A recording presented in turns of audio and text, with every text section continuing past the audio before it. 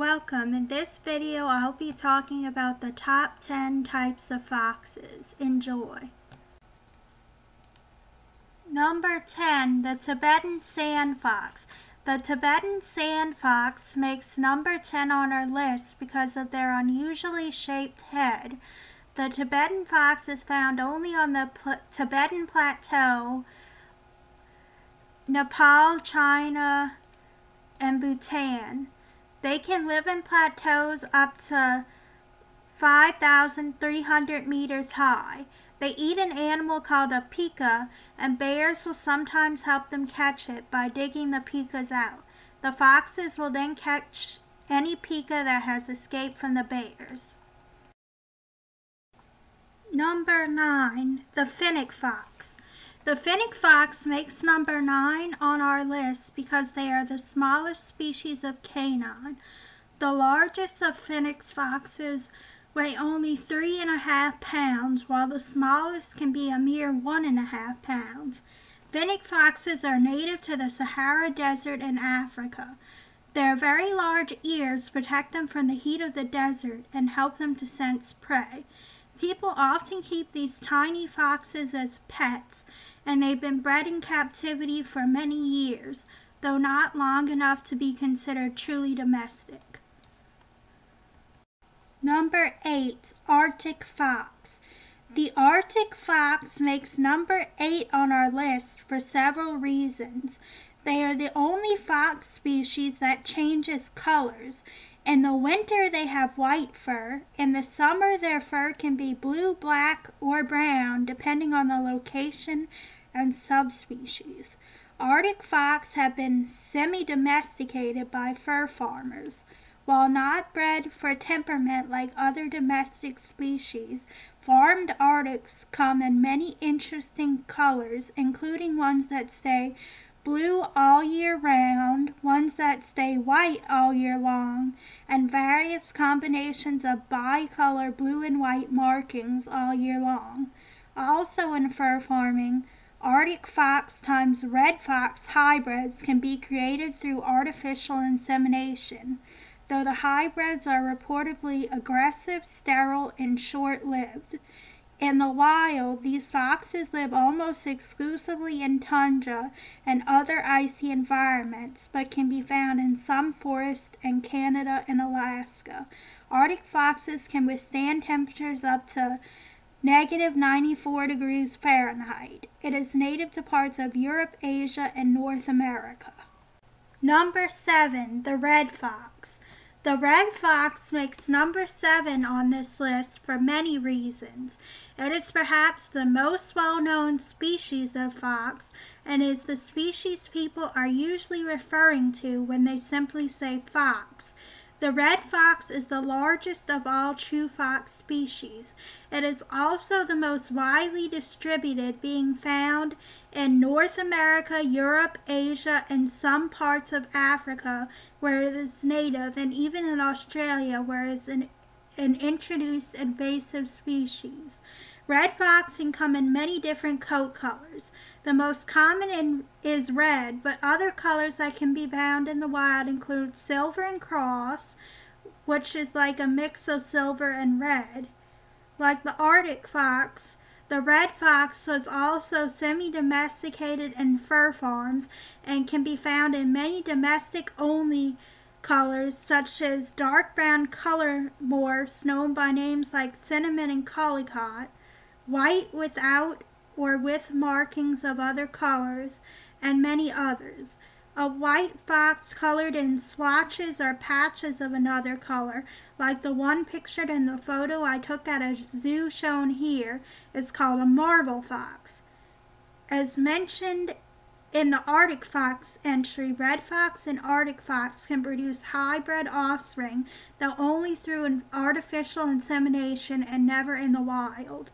While farm foxes in some parts of the world can be considered semi-domestic, a true wholly domestic type of red fox was domesticated in Russia. This was done by an experiment in domestication that was started in 1959 by a scientist named Dmitry Belvolev. These foxes can sometimes have a unique coat color called Georgian white that is somewhat similar to marble, though less patchy and more spotted. Floppy ears and tails that curl over their backs like a Spitz dog. They also have a more dog-like temperament than the semi-domestic foxes, in that they greatly crave human attention even without being worked with for tameness. Number 6. Gray fox. The gray fox is the oldest existent species of canine. They are more primitive than any of the true foxes.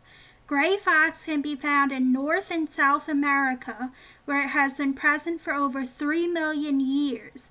They coexisted with prehistoric animals like giant ground sloths.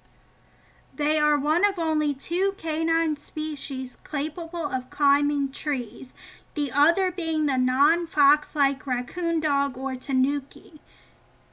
They use their tree climbing abilities to escape predators, retrieve food in the treetops, or even make shelters that can be up to 30 feet above the ground. A closely related species, the island fox, is likely a dwarf version descended from mainland gray fox that were brought to islands by humans.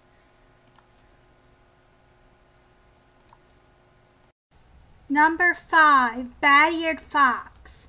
The bat-eared fox is another primitive species of fox that is neither closely related to true foxes nor the gray fox, though it is more closely related to the gray fox than the true foxes.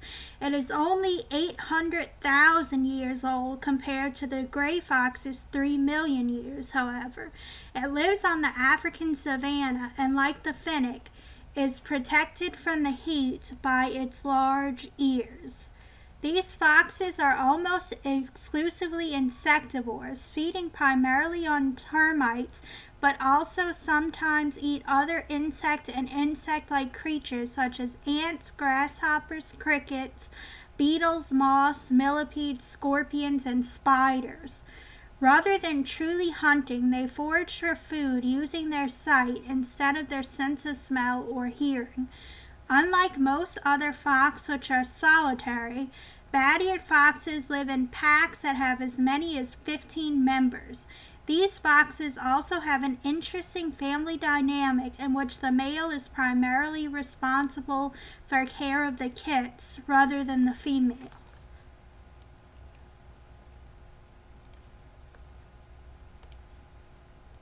Number 4. The crab-eating fox.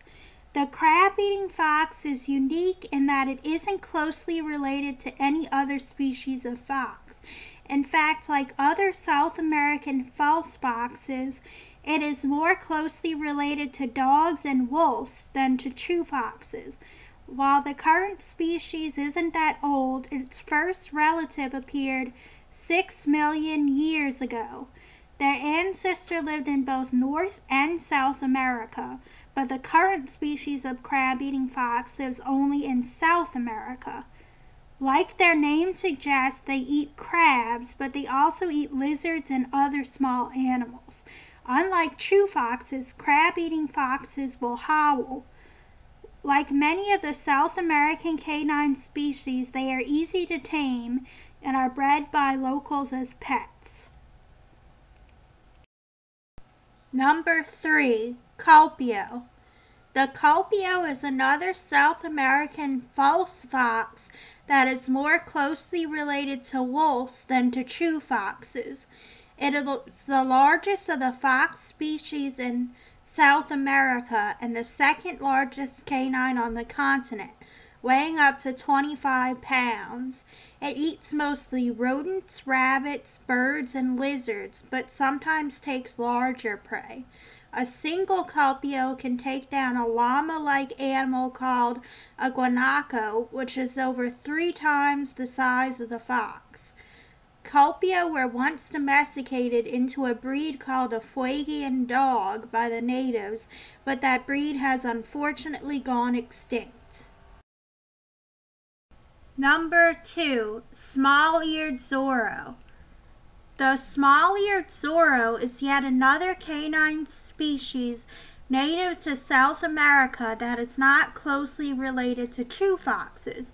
In fact, it is not closely related to any other canine species. It is also known as the small-eared dog. It being called the small-eared Zorro name, the Zorro part means fox in Spanish. It is found only in the Amazon rainforest region of South America.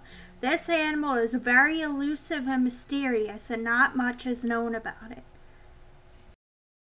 Number 1. Falkland Islands fox. The Falkland Islands fox is better known as the Falkland Islands wolf or wara.